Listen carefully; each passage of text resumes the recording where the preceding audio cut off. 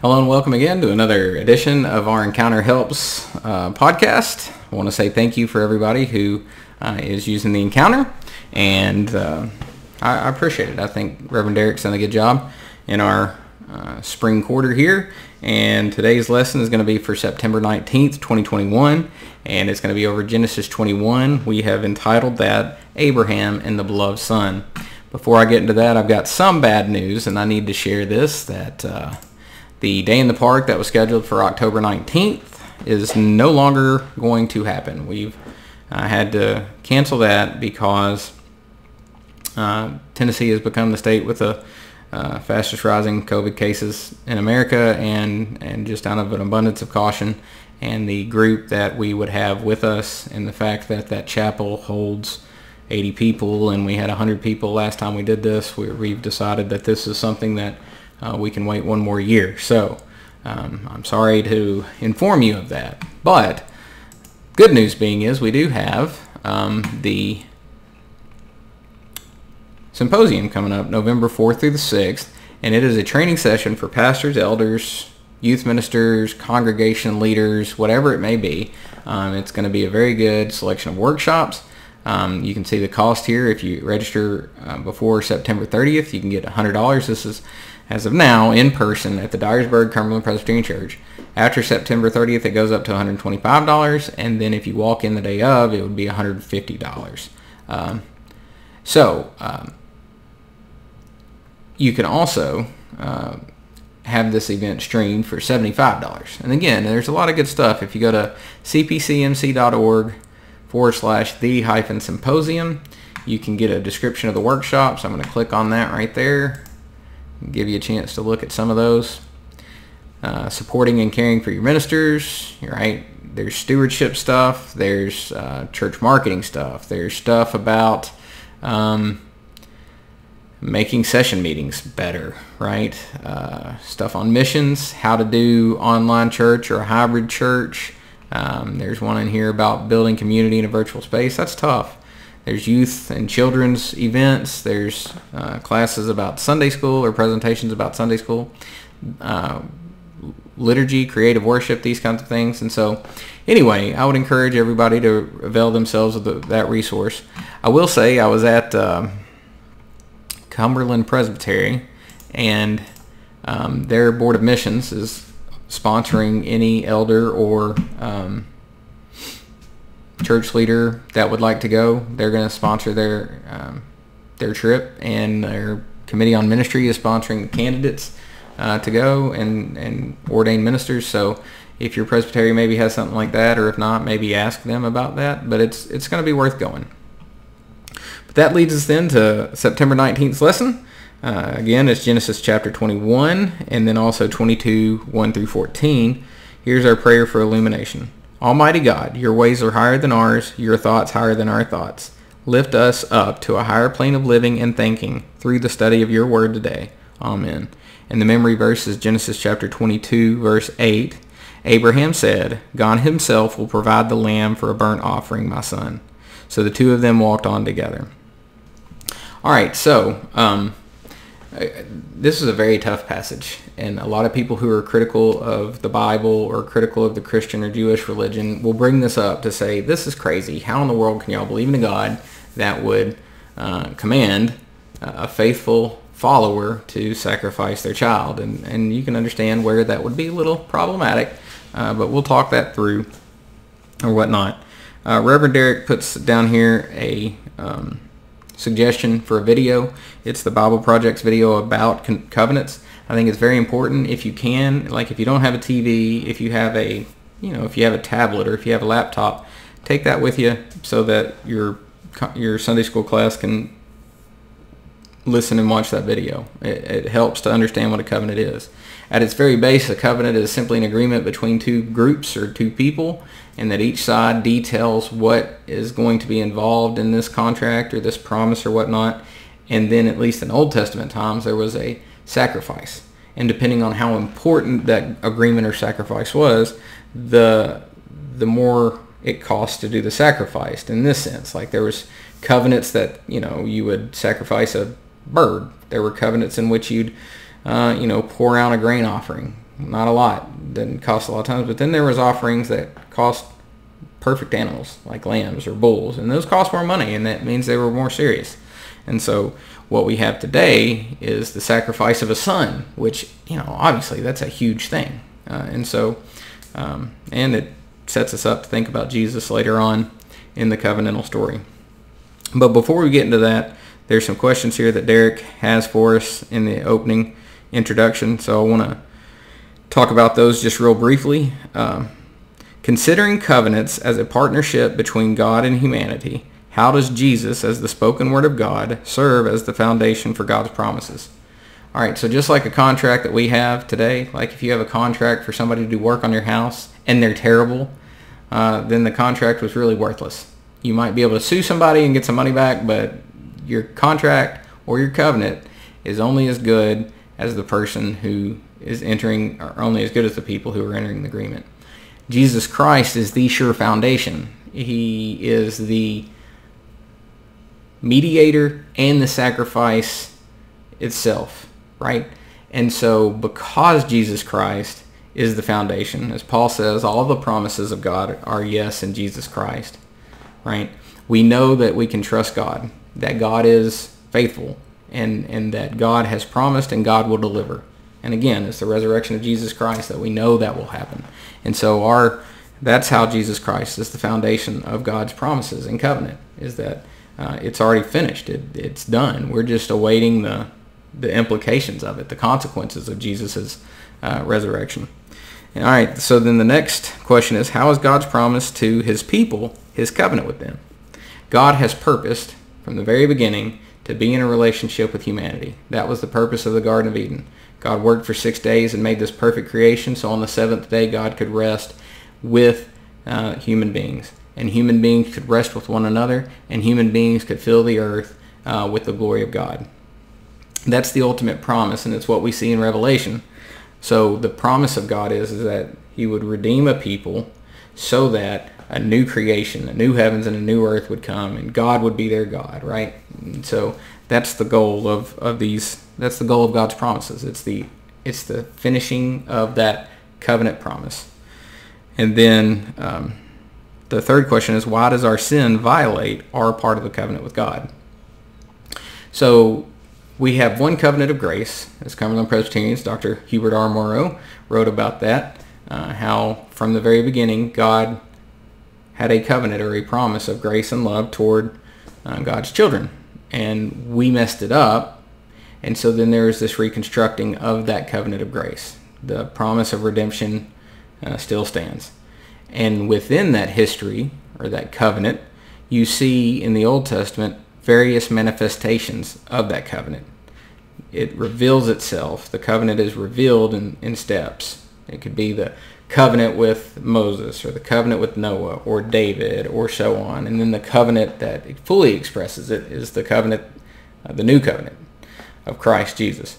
But each of those covenants, especially let's think just for a minute of the Mosaic covenant, the Ten Commandments, God, over and over again in those first 5 books says, if you perform these things, or if you do these things, or are faithful to these laws, then the land that you're going to will be a blessing. If you buck those laws, then it's going to be a hard time for you. And so God has remained faithful to his side of the covenant, but we oftentimes, in our own desire to have what we want, not necessarily what God wants, we pull away from that covenant to do our own thing. So anyway, that's the introduction. And the reason why it's important here is because Abraham was living out that covenant, and God tests Abraham, is what the text says. Is he going to be faithful to this covenant? Sacrifice your son, see what happens. It's tough. All right, so that leads us to the exploring the historical setting. I am just going to read the third full paragraph on page 16. So the background of this is Abraham and Sarah have been promised a child, and then God says, go sacrifice that child. Went through a lot to get the child, but anyway, so here we go. The aftermath of God's promise to Abraham is yet another complicated moment in the scriptures. After Abraham shares this revelation with Sarah, the human condition kicks into high gear. They were actually aware of the virtual impossibility of having children because of their age. Much like Adam and Eve, they chose to take matters into their own hands and plotted how to make God's promise come true. Through their own human actions, they try to accomplish something that only God is capable of, making conception a reality. Sarah gives Abraham her Egyptian servant Hagar for a wife, telling him that perhaps through Hagar, Sarah can have the child of promise from God. Abraham lies with Hagar and has a child, a son, to carry out God's will. However, God's promises are accomplished only through God's action and will. Despite the birth of Abraham and Hagar's child Ishmael, it is Isaac, later born to Abraham and Sarah, that fulfills God's promise to Abraham. So, there's this reoccurring theme in Scripture, and really both the Old and the New Testament. And it's this theme that God grants us blessings or promises, but instead of following in faith, we seek to bring about those blessings either more quickly than we're supposed to have them, or we bring about a blessing that we desire more than the one that God has promised. At least that's what we think. Reverend Derek brought up the tree. God had promised human flourishing in the Garden of Eden. And then the serpent comes and says, but if you eat this, you're going to be better than what God has promised you. And so humans eat of the fruit of the tree of the knowledge of good and evil. Later on, you have Abraham being promised a child, but not seeing it or not fully realizing it or having enough faith. He tries to manipulate it to make it come quicker. It's just the human condition. It's what we do. We don't like to wait, and sometimes we think we desire other things than what God desires. And so we're in this same condition. It's almost as if we want to become the source of power in our lives and not God. And so here's the discussion question, which I think is, this would be interesting to ask your Sunday school class and to hear the answers. When have you attempted to fulfill God's promise in your own life? All right, so I'm going to ask that. I'm going to ask that question, and I can tell you at least here's how it works. A lot of times, here's how it worked with me one time. I really hated the job I was at, and so another job was open, and I had probably the right criteria, but I didn't have the necessary experience, and I wasn't really good at all the things that was listed in the job requirements. But that did not stop me. Oh no, it did not. When I went to that interview, you would have thought I was the best candidate ever, and I got that job, and I hated that job, and I muddled through it for a couple years, but thank God called me into the ministry because I hated the job. But God had promised to provide, and I thought, this is obviously the way he's going to provide for me. So I kind of lied myself into a new job that I ended up hating. People do this with relationships. We're in a world that deeply desires connection, and there's a lot of folks who are seeking meaning, fulfillment, and purpose in other people. And so I see people, mess themselves up in the hopes of a relationship with that one special person that completes them. God has promised to be with them, never leave them, nor forsake them, but sometimes we push fast forward and we settle for relationships that aren't good for us because we want something and we want it now, and so we don't mean to discount God's promises, but we want to help God along, saying, oh, this is the one for me. Here's how this works in the church. If you've been a Sunday school teacher a long time in your church, you've probably seen this. Your church is without a pastor, and you really want a pastor. There's a pastor that's without a church, and they really want to do the things which God has called them to do, to minister in the name of God to the people of God. And so church gets wind of a person, or the pastor gets, hears that there's a church in need. They switch digits, switch SIF forms and PIF forms. And anybody outside of those two churches, or that church or that pastor, could be like, that is not a match made in heaven. They don't need to pursue that. But for some reason, because we have the desires of our own heart, Again, maybe not intentionally. We want to be useful. We look at the church's information form, and it says we really like people who visit. And the pastor knows they're not really an extrovert. They don't really like to visit people. But this is the opportunity that God's put. So, of course, when they meet, the pastor says, yeah, sure, this is all good. I can do this job. This is great. I'm going to be the best, preacher you ever had. And then the church kind of gets hot and heavy and, thinks, we're close to having a pastor. And so when they present themselves to the pastor, they might see something on that pastoral information form, and maybe that pastor likes evangelism. And so this church says, we love evangelism. Probably haven't had anybody join the church in 3 or 4 years, but they love evangelism.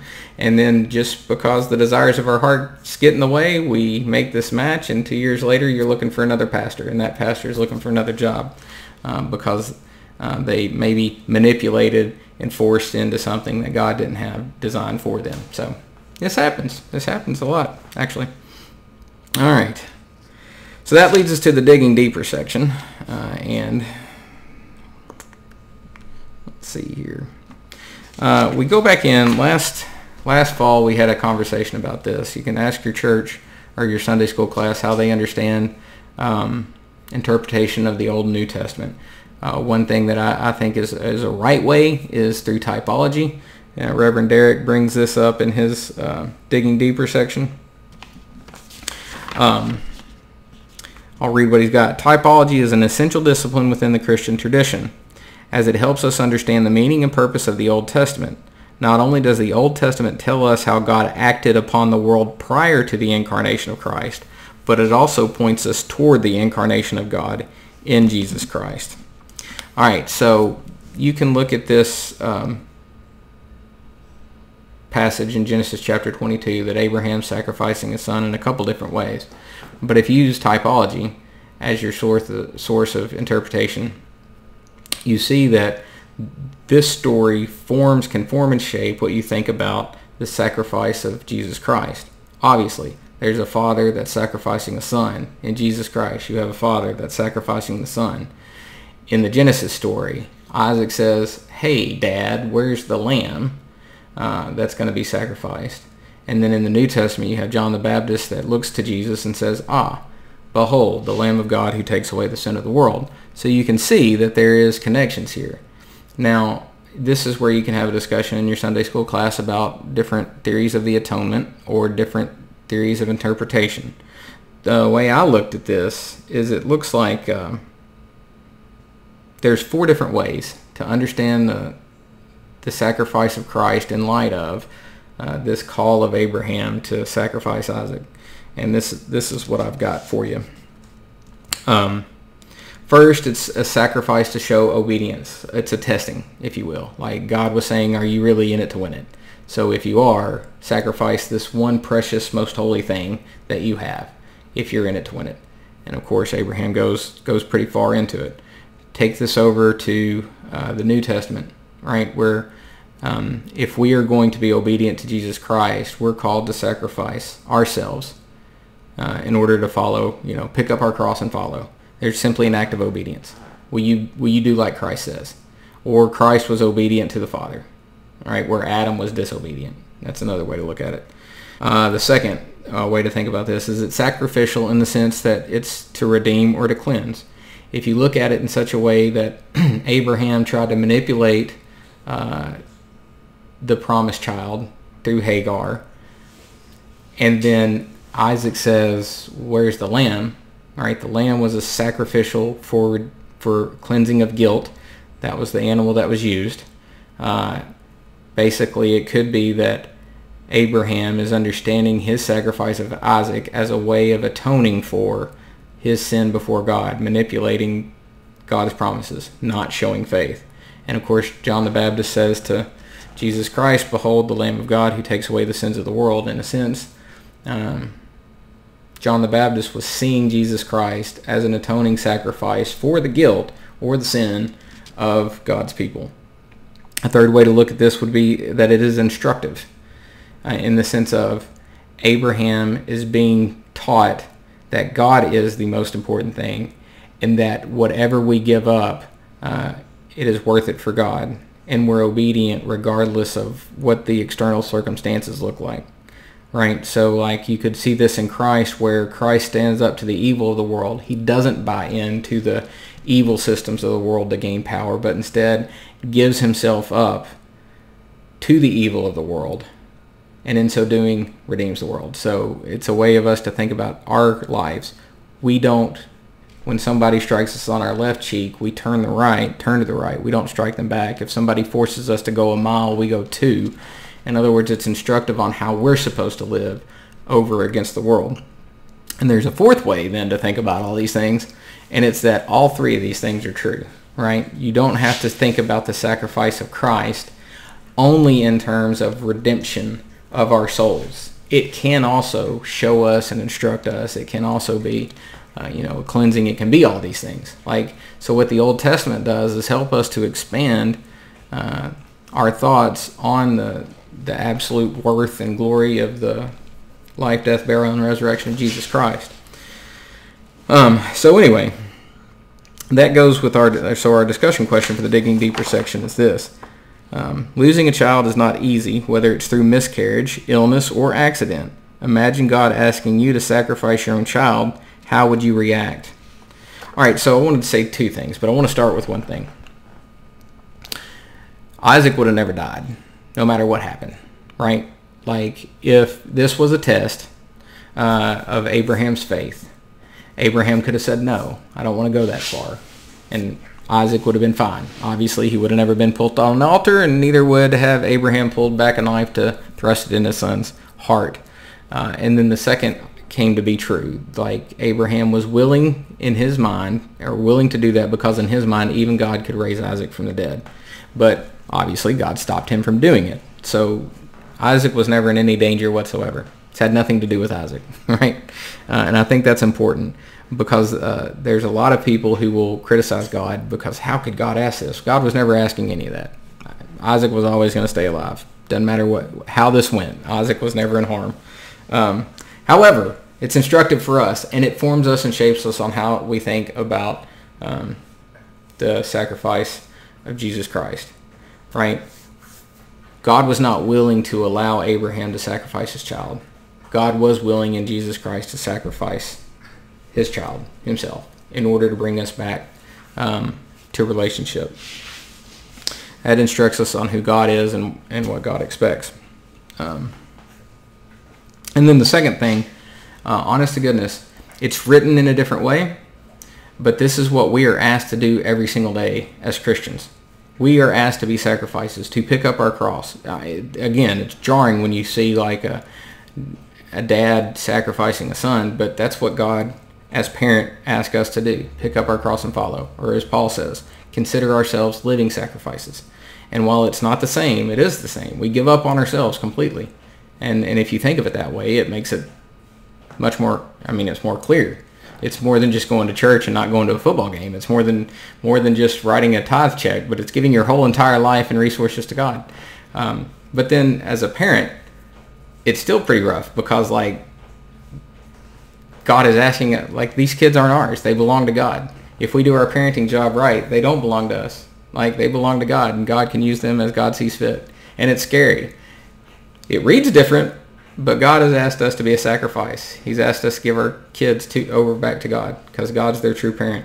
It's like Hannah and Samuel. It's an amazing thing if you think of it in terms of actual sacrifice.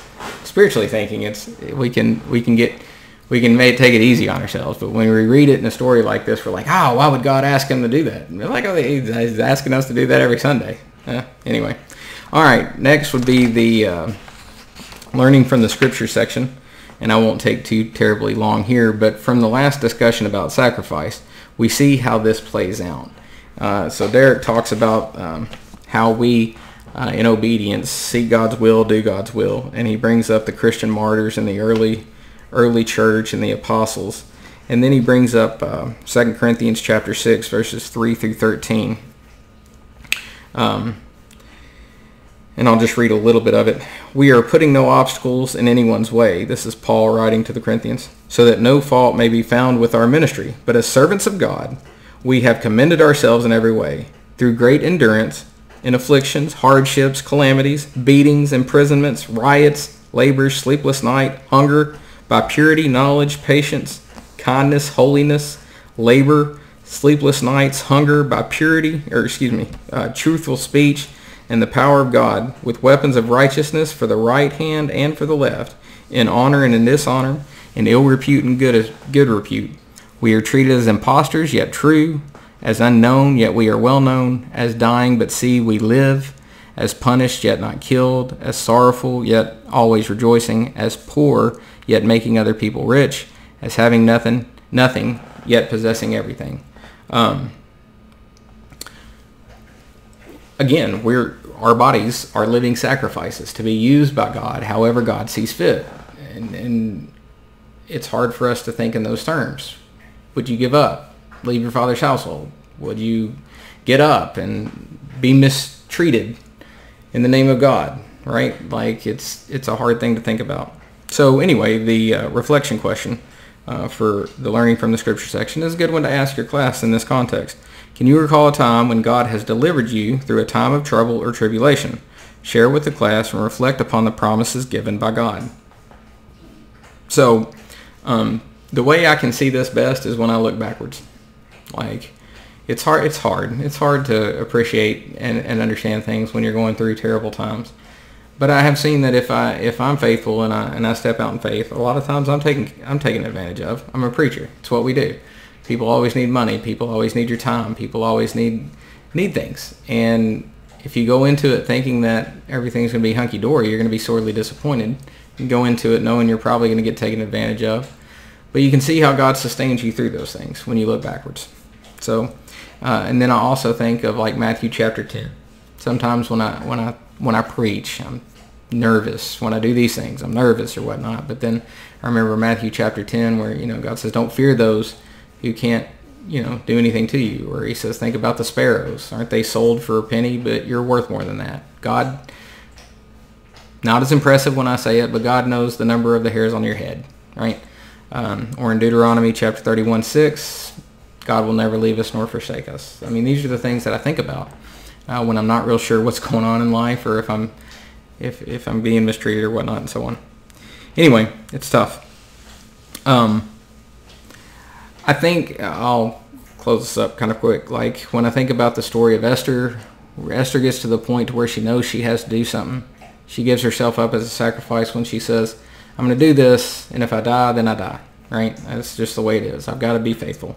Or as we just read with Paul puts his whole body, mind, soul into the ministry of reconciliation and the proclamation of the gospel. Shipwrecks, beatings, imprisonments, whatever. He simply says, this is the call of God in my life. Or even with Ruth, when she follows Naomi back to Israel. Your God will be my God, your people will be my people. Where you go, I'll go. Right? They give themselves up in abandonment. This is what it means, in some sense, to be a sacrifice and to be faithful to the covenant. All right, we'll end it up by saying this. I want to go through these 5 discussion questions, at least share them with you, and that gives you maybe something you can use for your Sunday school class as examples. So Derek asked us to apply these things by asking these questions. Recount a time in your life where God fulfilled his promise when you had given up. Really quickly, me for marriage. I didn't get married till I was 32.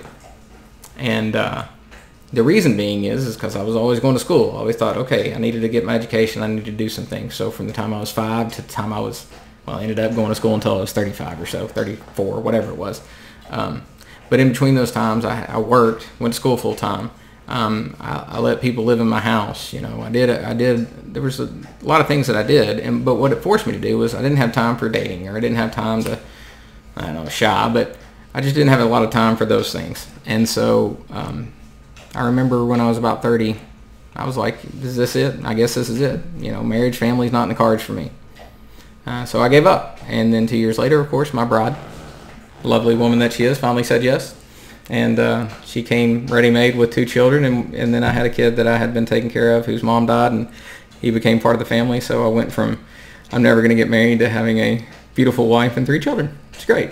God does amazing things. I would have never saw that coming. Second, how have you learned to trust God's word during times of disappointment and frustration? and again, like I said, it's just looking backwards for me. Like whenever I'm feeling frustration or whenever I'm feeling like things aren't going right, I just look backwards and just a long list of things which God has done in my life. Right? I count my blessings, name them one by one. I see how God shifted me and shaped me and pushed me to different directions, and how I've never lacked for food, as you can tell. I've never lacked for comfort. I've never lacked for love. So I just know that I look backwards and then I move forward. Number 3, God's promises are especially important when we're struggling or confused. What is the most meaningful promise from God that you cling to? And for me, it's that there is a purpose in this life and there's a way of redemption for others. Like, as introverted as I am, I love people, and I hate seeing people being frustrated and not having a purpose. And I'm one of the few people in the world who do what their education has led them to do, and every day I know the things that I do are fruitful to somebody.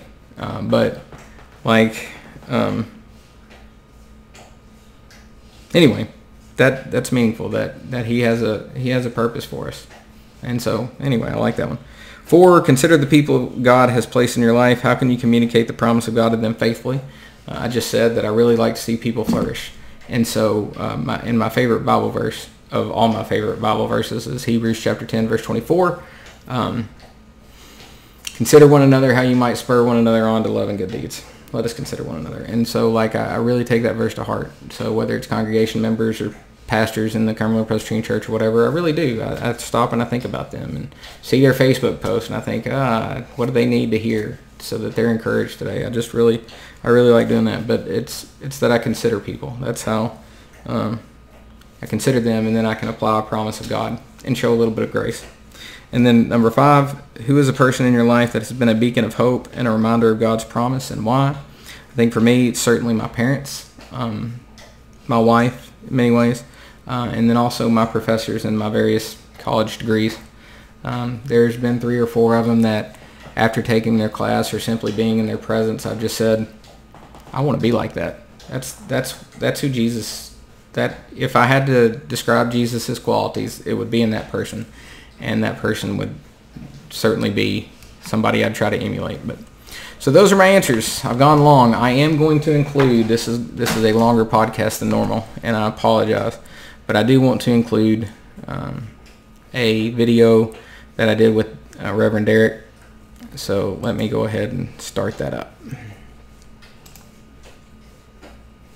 Let me go to what might be one of the more I don't want to say difficult. It is a difficult passage. The next one is from Abraham, and we said the beloved son. I mean, it's that crazy story of hope of a child. You get your child, and then this crazy story of saying, okay, now, sacrifice this child. I would open it up. I mean, like throughout the centuries, this story has been held up as a story of faith. Hebrews takes it as that, and philosophers take it as that, and so what seems like a bait and switch turns into like a story of fulfillment of promises. But go ahead and let me know your thoughts on the third lesson, Abraham and the beloved son. Yeah, the beloved son. I'm gonna live in Hebrews on that one, right?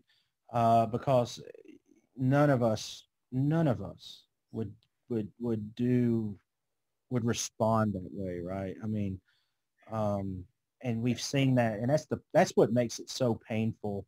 That story of the son being taken out, and Abraham taking that son out. We know that there are people who have tragically thought, hey, God's telling me to do this, and they sacrifice, right? They've sacrificed their kids. And that's what breaks my heart when I read that passage is I can't help but think about those people who have misunderstood that, right?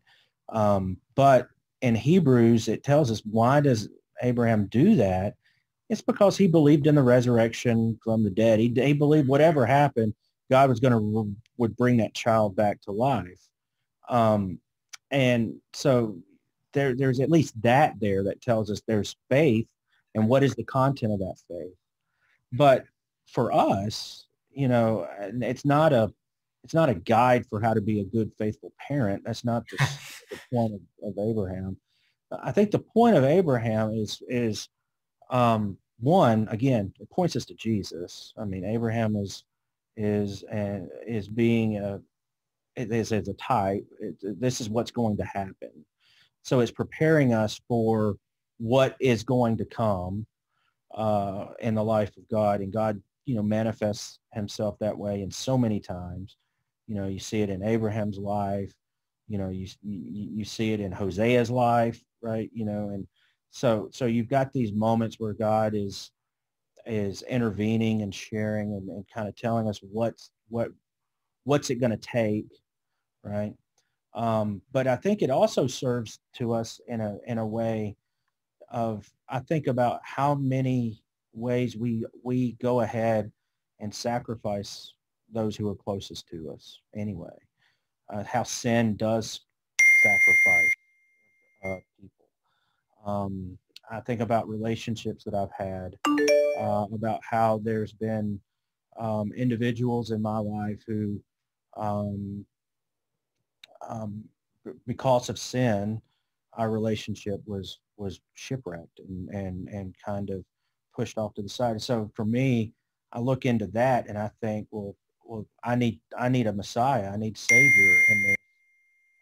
So as I read that passage and as I wrestle with it, I grapple with the reality of sin, and how painful sin is, and what it does to us, and how it divides us, and how it causes us to be,